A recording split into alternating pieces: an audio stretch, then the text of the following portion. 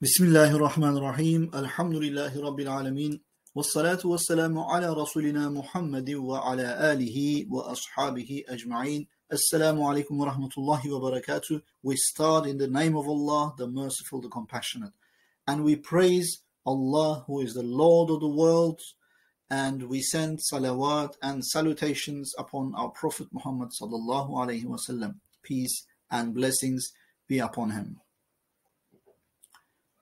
My dear brothers and sisters and dear friends, welcome to RisalaNow.com.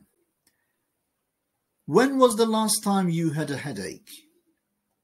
And when did you feel a back pain? Or suffered from pains and aches in your legs? Well, when we feel a pain, when we feel poorly, many of us take medicines. Today, we will talk about the extraordinary story of a common medicine, paracetamol. Paracetamol is a common painkiller used to treat aches and pains. It comes as tablets, capsules, syrup, or powder that you can mix with water. It can also be used to reduce a high temperature. It is a commonly used medicine. We all know this, but there is one thing that you should know about. We all know that it comes in various shapes and colors, and we know that there are different proportions of paracetamol. But what is it, and what is the interesting story behind it? Extraordinary story of discovery of paracetamol today. In 1852, one of the laboratories saw an unbelievable incident. The chemical substances, tools, and all the equipment were lying on the table together. While there was nobody in the lab, an extraordinary thing happened. All of a sudden, the windows got wide open because of a strong wind. As the gust of wind blew, the chemical jars and bottles fell down. Materials, liquids, and powders in bottles, test tubes and jars in the laboratory were all scattered. Liquids began to drip down and powders began to spread around. It was a complete mess, yet it didn't stop here. Later on, the mixers started to work amazingly. The chemicals poured down and got together and mixed in one place.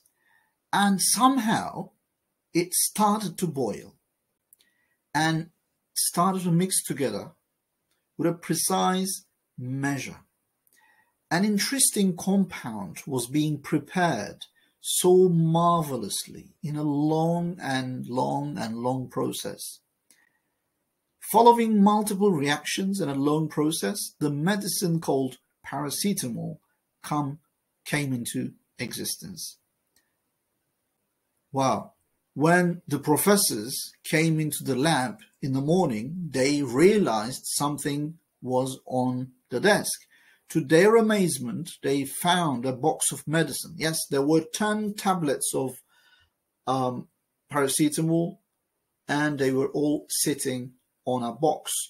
This was how the world's most famous painkiller was produced by chance. Well, do you think this was how the paracetamol was first prepared? If someone were to come and tell you this story, would you believe them? I doubt. As we all know, such a thing is impossible. To make a medicine, we need an expert in medical science. A useful medicine can only be produced as a result of repeated experiments with precise measurements. If one unit of measurement of an extra substance is added, then that medicine would lose its properties. It can even do more harm than it's good. We all know this. Paracetamol, apparently a very simple and lifeless concoction of only a few ingredients, by the way, wouldn't exist without a chemist or a pharmacist. if we are to talk about composition of human body, can we say that it is a coincidence?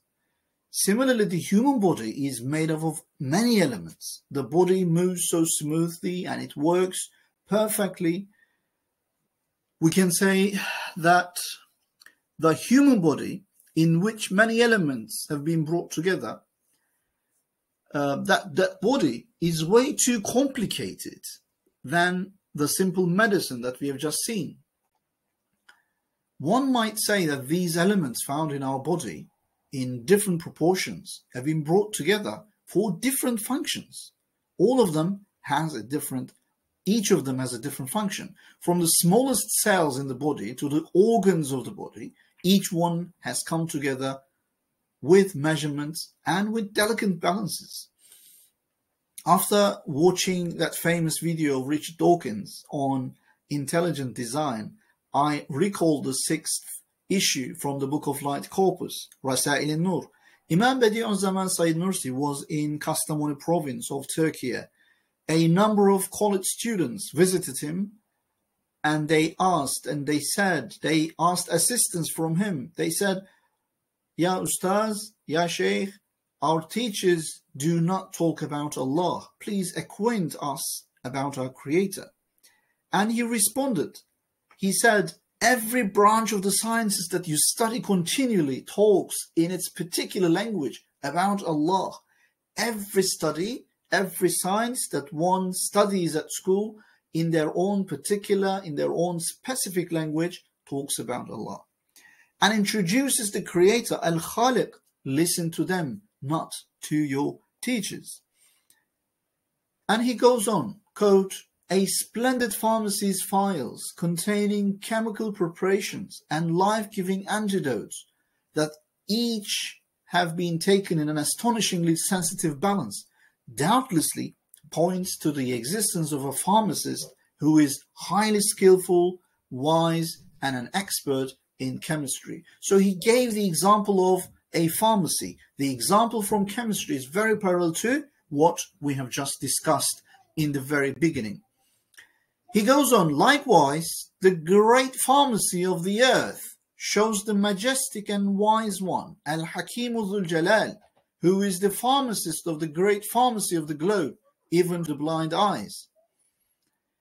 Even when we look at each medical compound like medicine or a pill or a capsule, each of them is precisely made by a pharmacist. Similarly, if we are to look at the universe, all plants and animals are created by a divine pharmacist, who is Allah, the creator of heavens and earth.